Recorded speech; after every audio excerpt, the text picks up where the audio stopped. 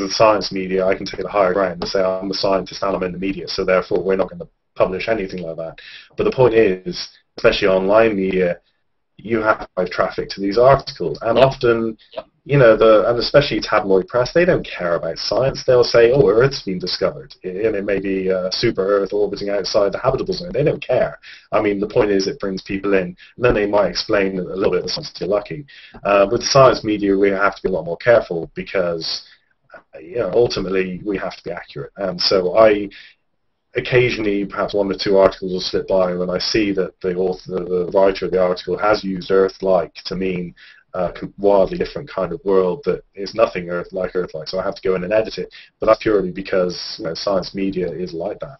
But whereas tabloid media, they wouldn't care. We've got other means of driving traffic, and, you know, inaccurate headlines isn't one of them. Yeah. Hopefully. Yeah. Okay, cool. Well, so Nancy, you've got a story about how... Oh, can you mute your mic again, Ian? You've got a bit of an echo there. So Nancy, you've got a story this week on Universe Today about how Mars soil could be sucking up water from the atmosphere. Yeah, there were some geologists that were working down in Antarctica in the McMurdo Dry Valley area, which is a cold polar desert, and they were finding areas of moist patches of soil, even though there wasn't any snow melt there and there wasn't any rain recently. So what they found was that kind of salty soils in the region where they were at actually sucks moisture out of the atmosphere, and this is kind of reminiscent of what happens in the summertime in the when it's humid and the salt in your salt shaker kind of clumps up because it just basically kind of sucks the water vapor out of the air. But the thing is, with regular table salt, you'd need to have about 75% humidity to make it work. But with the kind of things that they found in the soil in Antarctica, like calcium chloride, it would only have to be about 35% humidity. And even on a really cold day, they found that this was taking place. And they were finding it like everywhere because there are salts in the soils pretty much everywhere. They're along streams and in soils everywhere, and even under the glaciers. Now, the interesting thing here is that back in 2009, a paper came out from the Mars Phoenix team, and the similarities here are really kind of striking. The salty, remember they found perchlorates in the soil there, and those are actually salty as well.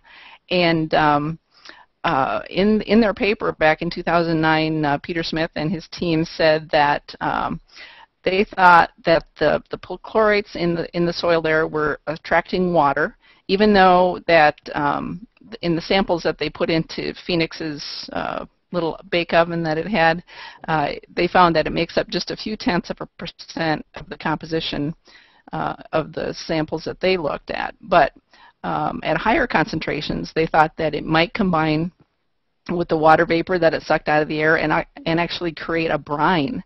And this brine would be able to stay liquid at Mars' surface because of the salt that's in it. So, you know, it's kind of conjecture right now whether this could actually be happening on Mars. But if it is, I mean, the implications for life forming there is affected because, you know, microbes can live on things like perchlorates and that kind of thing. So, and then the other cool thing is that you know, if this was prevalent in Mars soil, it could be used by future human explorers, and they could use it as rocket fuel for generating oxygen. So, kind of neat. And you might remember, you know, if there's any doubt that there's water droplets or water vapor in the air, you might remember that there was an image from Phoenix of water vapor or water droplets that looked like it was on Phoenix's lander legs. So, you know, it's pretty intriguing. So where do they think all this salt would have come from? Well, in Antarctica or Mars? Well, I mean, in Antarctica, I guess that's the question, right? I mean, in both cases. Well, I think I'm thinking ocean, right? That's all. I'm thinking ancient ocean is the possibility of where large amounts of salt would get mixed into the soil. Right. That area is possibly could have been an ancient ocean. The other thing is that there's kind of little fjords there, which probably in the past, if it was warmer there, the sea spray could have come up onto the soil. But it seems to be inherent in the anywhere there's some water around there, you know, like around streams and under glaciers. Right, but what about on Mars then?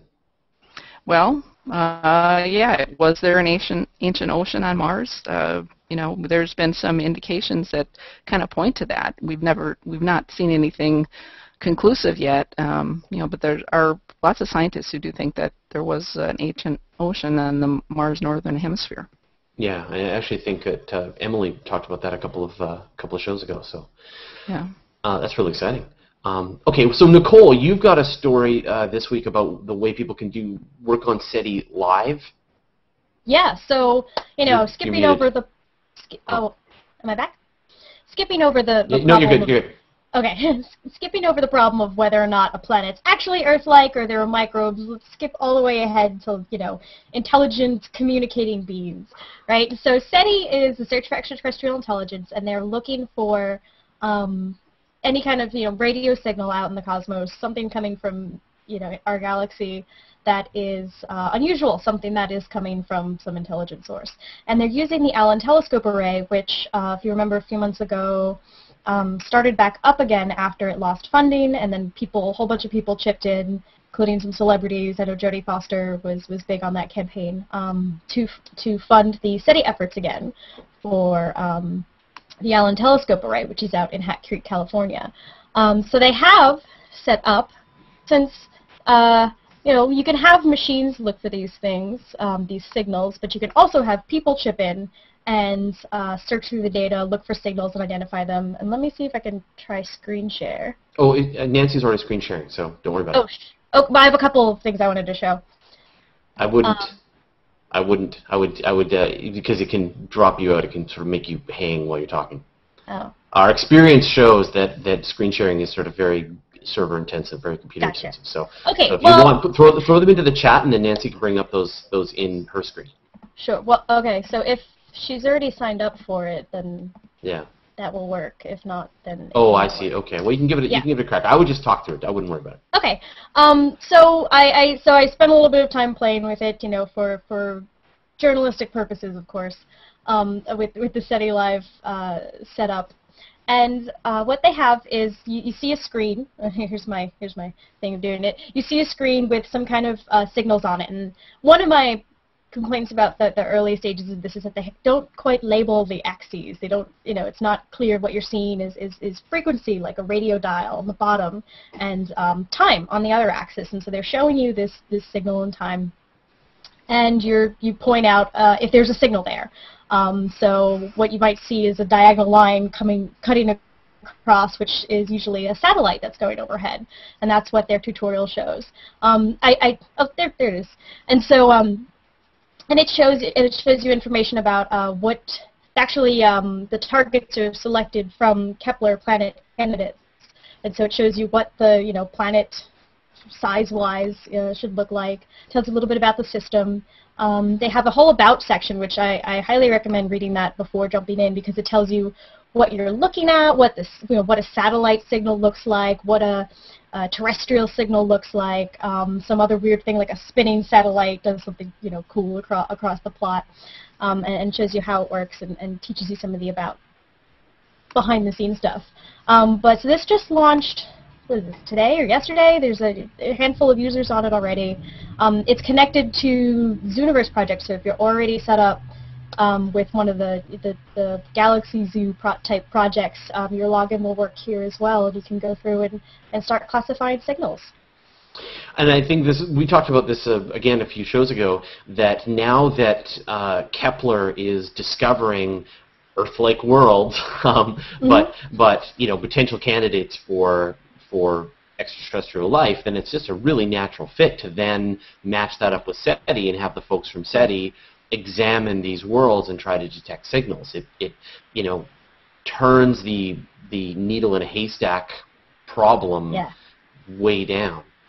Right. Yeah, SETI's been going for 51 years now, since Frank Drake did his first experiment out in Green Bank, West Virginia, and never before have they had these specific targets of these may be Earth-sized planets that we can look at. They've just been picking, let's look at some like stars, let's look at M dwarfs, let's look at different the needle in the haystack problem, like you said, is a big deal. They've been looking for basically as long as we've had radio telescopes, in case that there is a big beacon out there. But this is going to help narrow the search quite a bit, as if we know where these planets are, to actually point the ATA, the Allen Telescope Array, at them.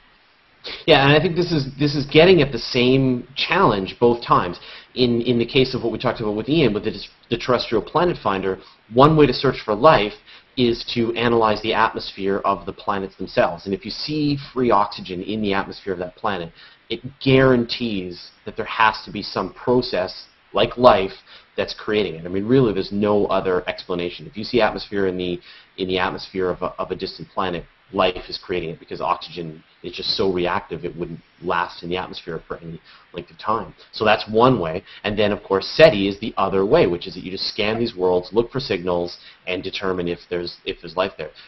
Two really useful ways to go about it. And I think that I'm hoping that, and with your help, we can put pressure on the various funding agencies to really take this stuff really seriously, because this is going to answer the most fundamental question, I think, in human science.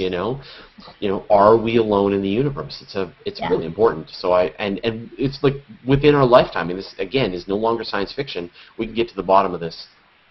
And if I was running NASA, I would overnight focus on those two things. I mean, they're the most fundamental questions I think you can imagine. So that's really cool. Big SETI program and a terrestrial planet finder. Let's find some life. All right. Well, why don't we kick back around then? And Ian, you've got another story about Hayabusa. Yeah, I have. Pretty exciting. I just had a quick comment for Nichols, the SETI program, because SETI at home, of course, that was like one of the first distributed computing programs out there, but this is different because it's got the human influence rather than just letting your computer do all the work. You get people on board, and of course the human brain is far more sophisticated than any computer algorithm, so you're able to see these patterns. But I was when I saw the press release yesterday, I was thinking, well, with the universe systems, the Planet Hunters and Galaxy Zoo and all this, you're actually looking at something that you know exists. Whereas this new SETI program is it's a different tact, because you're looking for a highly speculative thing. You don't know if you're going to find anything. And I just wonder how popular it's going to be. I mean, which has got the alien factor for alien life, very exciting. But I'm just wondering how popular it will be compared to looking for exoplanets that we know exist. So, everybody's gunning to find their first exoplanets. And in fact, there was a publication only a few weeks ago, wasn't there, about, the first volunteers actually discovered the first exoplanets. I just wondered, a second question, I just wondered, what's your views on perhaps the popularity of this new SETI program? I mean, will it be as popular as the others, or do you think it will be even more popular, or perhaps it won't take off at all? I don't know. Yeah, I guess the alien factor is probably a bigger factor than we realize. I mean, that was what drove a lot of the SETI at home. Even though SETI at home didn't have an interactive feature, everyone made that their screensaver, for a while, because that was, oh, I'm looking for aliens. I think it's more representative of how science works on the edge, is that you don't know what you're looking for, and so it's a lot. It's a lot more speculative. You kind of don't know what you're doing. I feel like maybe I'm just saying this because I'm trying to write my thesis, but it's that feeling of not knowing what's going on and pushing further and further ahead. So it does, I think it does model that more accurately, and so it'll be interesting to see if that's just as popular. Well, as a radio astronomer, Nicole, would you say that there's any value to having regular folks looking at radio signals? I mean, is there something here that a human would see that a computer wouldn't see? And yeah, even like finding pulsars and strange, I can imagine non-SETI forms of radio transmissions. I mean, would that be of any use? Yeah, there's a big unexplored space in time, the radio transients. We don't have these, nightly, daily radio telescope surveys of the sky to look for, or we're just starting to get into that era where we have telescopes that are looking at the sky every day. looking for transient phenomena. So this could be a weird pulsar or a radio burst from some unknown mechanism. And I think that we're starting to build software that can look for them, but we're at the point where, you know, a human eye looking through it and searching through it. So these big telescopes that are being built, like LOFAR in the Netherlands and Europe, are looking at the whole sky and surveying the whole sky. And so it's not just the, you know, alien signal would be awesome, but there are lots of natural phenomena that give off radio transients that we're just at the cusp of really discovering and classifying. Cool. All right, so Ian, why don't you bring us up to speed on your asteroid story? Yeah, kind of exciting news this week, because back in 2010, yeah, almost 2 years ago now, the Hayabusa, the Japanese Hayabusa sample return mission to an asteroid, re-entered the atmosphere over the Australian outback. Now, this signified the end of what I would consider probably one of the most successful missions ever. Because the Apollo 13 of robotic spacecraft.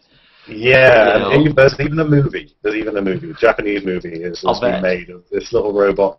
Imagine WALL-E, but with Tom Hanks' character. I mean, Yeah, it's just with everything going wrong.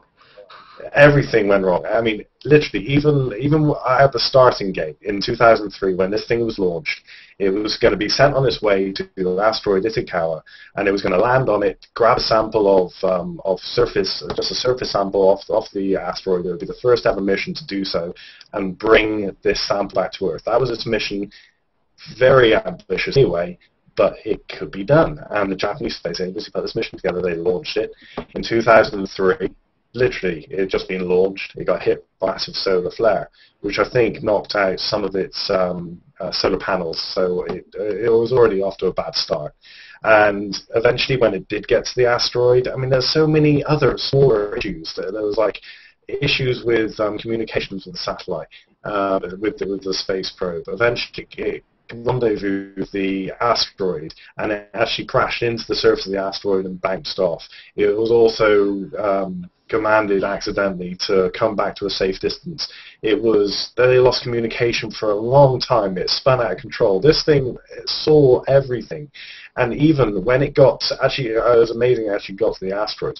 When it got to the asteroid and actually touched the surface of the asteroid, the bolt failed to fire inside the sample return system, because basically it was going to put a vacuum cleaner, if you like, a little hose over the surface of the asteroid, and it was going to fire a projectile into the surface to kick up the surface sample.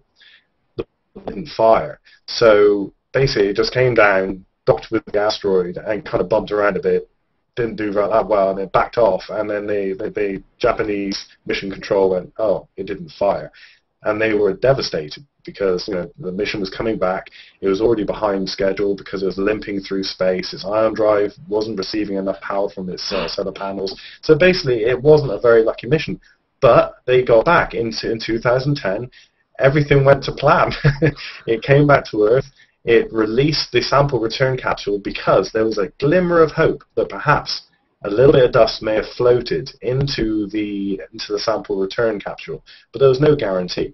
But as it came back, the main spaceship disintegrated over the Australian outback, and it was brilliant because NASA had an aircraft and they were able to actually film the thing coming through the atmosphere, and it released that capsule, and the capsule parachuted to Earth, and it was returned. So the big question was, did it contain any dust? It did. It had like 1,500 grains of dust inside the sample return capsule. So since they've discovered that, and they've started doing an analysis on these grains, there's been quite a few publications, I believe, on what discovered.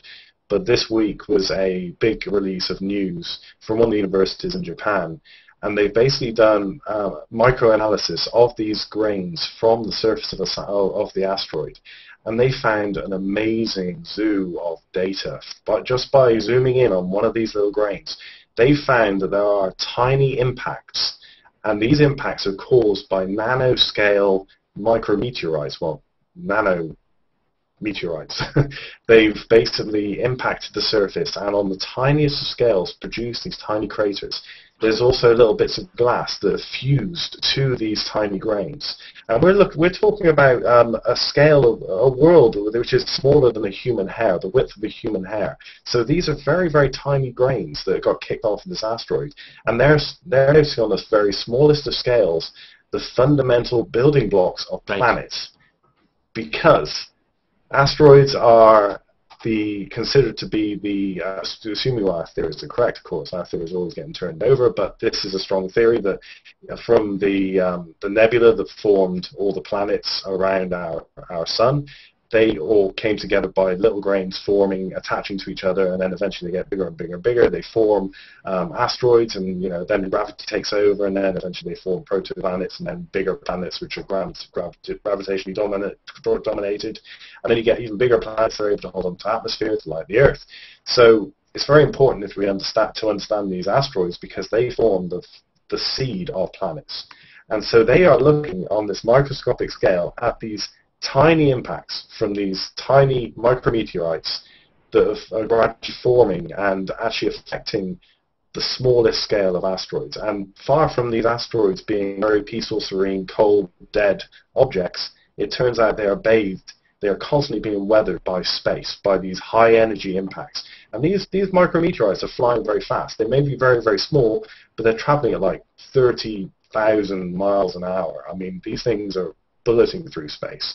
And it looks like asteroids are constantly being hit by these eroding micrometeorites.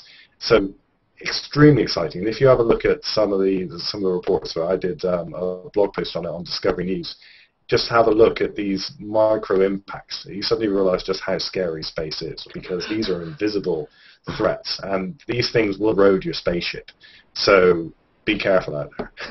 and so I guess one of the ideas about this is that you've got not only a low-speed accretion by mutual gravity of these particles coming together, but actually this high-speed accretion where you've got grains that are just being slammed at high speed, but they're absorbing some of these particles and fusing into larger and larger objects. So it's a pretty neat way, that another sort of interesting way you can imagine how the early solar system came together.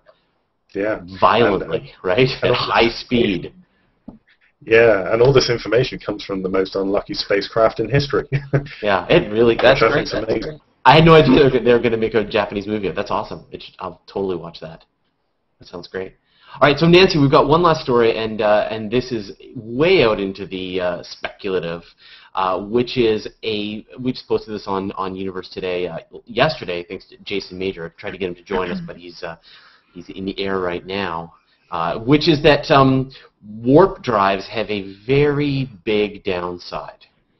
Yeah. You want to talk about that? Sure.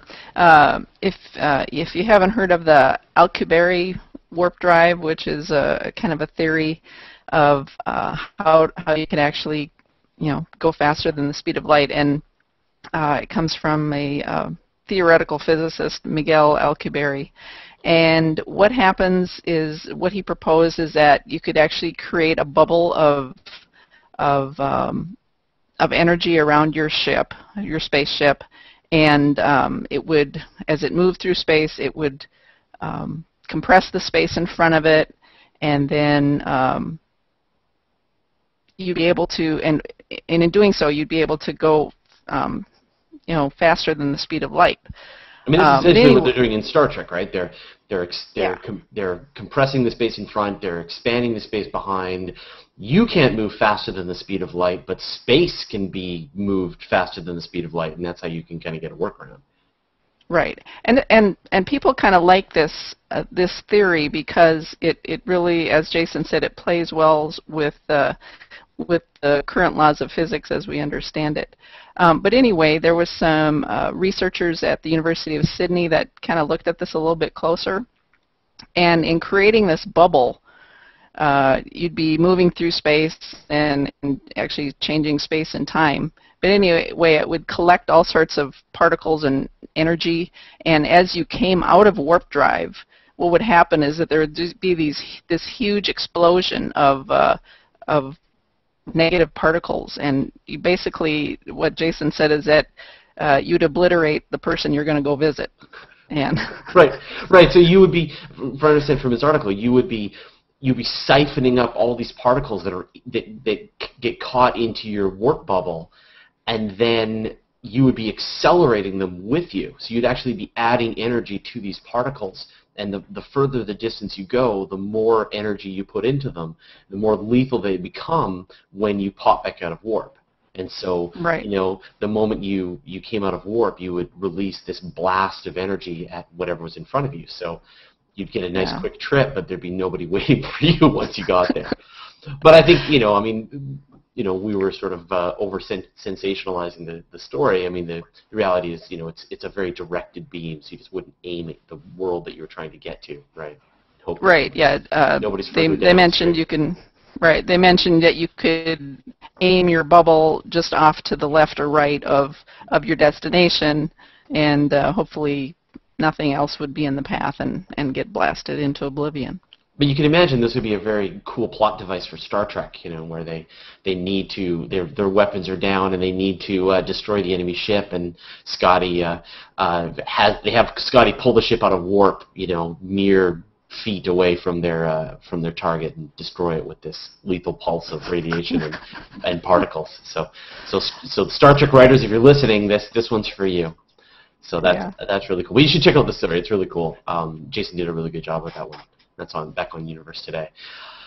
Cool. All right. Well, let's wrap this up then. We'll go and look and see if anyone has any questions for us. So if you want to ask us any questions, I'll look through the questions that have already shown up so far on the Google+. You can also ask questions on Twitter using the hashtag #CQX #Hangouts, or you can ask any questions you want in the actual Google+ post. It's the one that ends in WUMZA, which is that's the URL at the top. It says VJ7CHQ WUMZA. So if you want to post a question there, we'll try and get cracking on it. Also +1.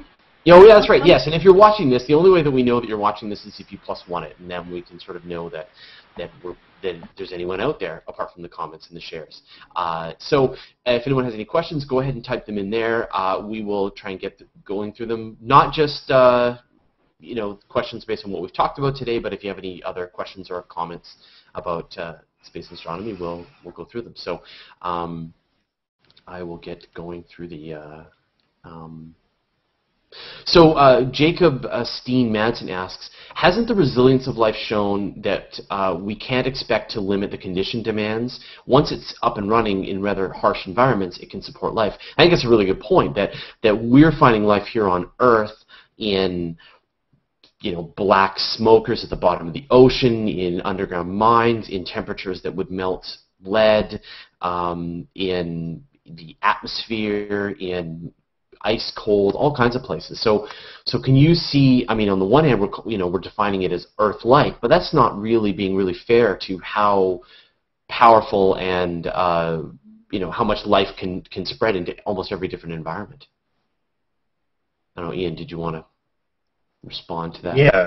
Yeah, and this is one question that you can guarantee. You write anything about alien life, and you will get first comments saying, but life as we know it. Very clever people. And it's like, well, there's probably a lot of life we don't know, but the point is we don't know it. So the only precedent we got for life is here. It's us. It's the stuff we know of and understand. And it all seems to come from one common genesis, if you like. I mean, to get, it's just one tree of life, if you like. There may be other trees, who knows, but we just don't know what those other trees are. But to say, okay, well, we're going to look for really awesome, weird kind of life.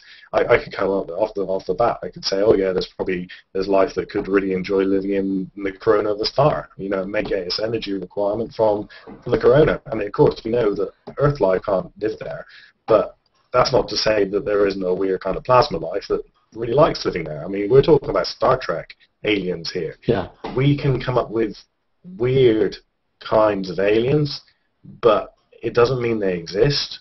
But we need to be open to the possibility. But the starting place to find life will be Earth-like planets, because that's the only life we know and understand. So we can't go off looking for weird life, because we don't even know if there is any other life apart from us. We are the only source of life that we know so far.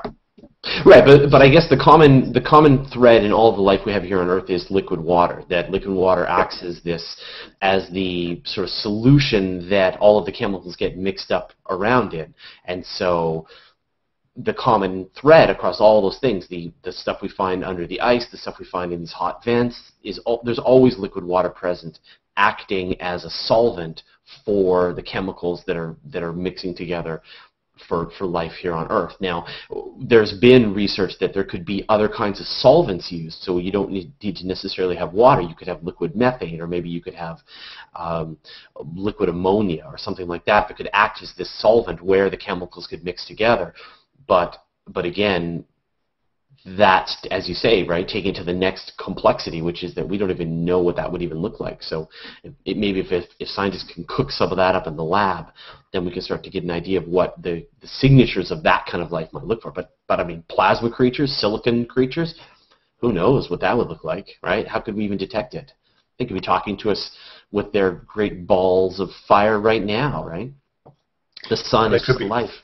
Multi-dimensional creatures. Multi-dimensional creatures, yeah. Crystalline entities. Crystalline entities, creatures that exist in only, terms of thought. So, yeah, absolutely. So that's it. I mean, you look for water. That's all we got, is look for liquid water. And that's what Earthlike in this case really means, is we're hoping for liquid water.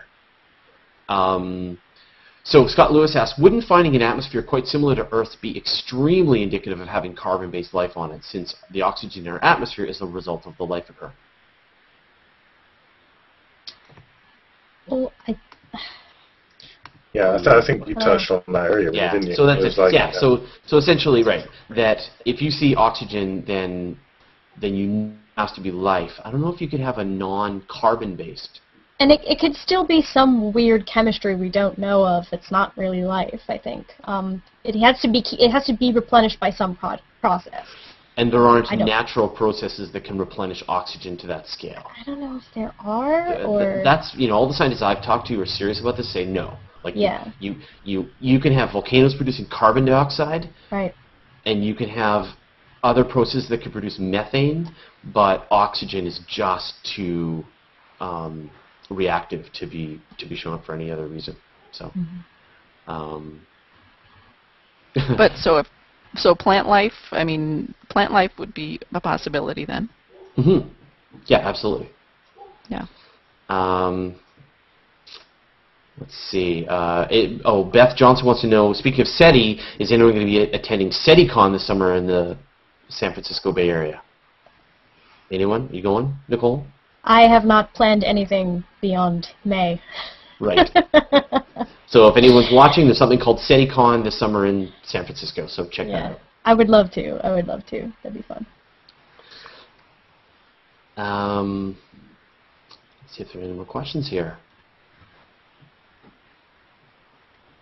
So, Terramency Lion says there's several other projects out there on a system called BOINC, B-O-I-N-C. I don't know what that stands for, but it's a way that let you use your computer time for scientific projects. And so there's Einstein at home, Milky at home, cosmology at home. There's folding at home. So there's a bunch of projects you can get involved in to contribute your computer time. I do think you're a bit right, Ian, that just, installing one program and letting your computer just crunch through someone's scientific data for them is a lot easier and less time intensive than to actually sit down and search for stuff yourself. But we've seen people really get excited on a lot of, Galaxy Zoo and a lot of projects like that, and what we're doing with. Yeah, that's the thing. I mean, who didn't have like SETI, as Nicole said, who didn't have SETI at home at some point on their computer, and you just love seeing the graphics, flashing along, and you just thought you were doing something. Even now, back in the States, I've got my PC, which is turned on for no reason apart from that I know that SETI at home is churning away in the background. So, I kind of geek out when I think about that, and I just think it's just a very small cog in a very big machine of the search for extraterrestrial life. And I love the fact that SETI have gone, okay, well, we want to take this very impersonal search from the computer to the human eye, because that could really engage the public. So from a public outreach point of view, I think it's gold. But I just wonder whether, the fact that you're probably not going to see, well, if you do, it'll be a historic event. But if you did see that signal, it'd be like winning the lottery. But you're not just looking at, I mean, there's satellites and other stuff, so you're not just looking static, because that would suck, obviously. So there's something to look at. Just label your axes. It's my only thing. Label your axes. Also, if we're talking about citizen science, I mean, CosmoQuest, that's one of its main drivers, is there's the Moon Mappers project up now where you can classify craters and all kinds of features on the surface of the moon, and a couple of others. I think we'll have asteroid Vesta. There's tie-in to New Horizons, and we're hoping to bring some more astronomy projects in as well. Look with your eyes. I mean, this very Hangout is actually what you're watching right now is really sort of overseen by or produced by the work that we're doing with CosmoQuest. So this is, it's me and especially Pamela is really spearheading all of this. Is really a desire to try and connect out with the public and do outreach and get everybody involved in participating in space and astronomy research, and really trying to connect the working scientists with the general public that's enthusiastic and has time and skill and knowledge and ability. And we really feel that that vast number of people that have a real enthusiasm for this, we haven't really tapped that potential to get all those people involved and really help them participate in science. It's so weird, you get these situations, like you feel like a matchmaker. On the one hand, you've got researchers like, God, it's so hard to do all this work and there's never enough hands, and I wish there was all these projects I could work on, but we never have enough resources. And then on the other hand, you've got millions of people who are all saying, I really wish I could get involved. I'm so excited about the scientific research. I really wish there were more discoveries, and I wish there was a way I could play a part, and there really is. So that's what we're doing with CosmoQuest. And so over the next years, we're going to try and get, teach people more and more about how to do some of this research, get people involved in projects, and raise the level of science. It's really exciting. I think this is one of the really neat things about the internet is to help get people involved in science. So. And that's my way of saying I'm starting to not see very many new questions. So apparently there's a concert at the Jodrell Bank Observatory, Ian. I just saw that. Check that out. I've never been there. That's on my list of radio telescopes I want to visit. Have you been to the Jodrell Bank, Ian? No. Sadly, I rarely have the opportunity to leave my office these days. So it's great. It's great working from home. I mean, the commute's 5 seconds, so I'm not going to complain. But you find yourself based more and more at home. So no. Sorry. But you're in England right now. Oh, I go tomorrow because Britain is that big. Yeah, it's just like Canada. Yeah, it's just like Canada. Radio telescopes are by nature inaccessible because they're in the middle of nowhere. Right. Away from the Wi-Fi and the cell phone towers. Yeah, exactly. Kind of peaceful sometimes. Cool. All right. Well, thanks to everybody who watched us this week, and thanks to all of our space journalists who showed up this week. We've got thanks Ian, thanks Nancy, thanks Nicole. Remember, +1 this if you can. The next thing we're going to be doing is tomorrow on Friday at 10 a.m. We'll be having an interview with Kepler scientists. Sorry, what was the name again, Nancy? Darren Regazine. Right. So we're going to be having the Kepler interview tomorrow at 10 a.m. Pacific, 1 p.m. Eastern, 1800 UTC. And then Sunday night, we're going to be doing our virtual star party where we stream lots of telescopes into a Hangout, and you can watch and make requests. So that is so much fun. You need to do it. It is super fun. Yeah. Yeah. All right. Well, we'll see everybody next time. Thanks, everyone. Bye. Bye.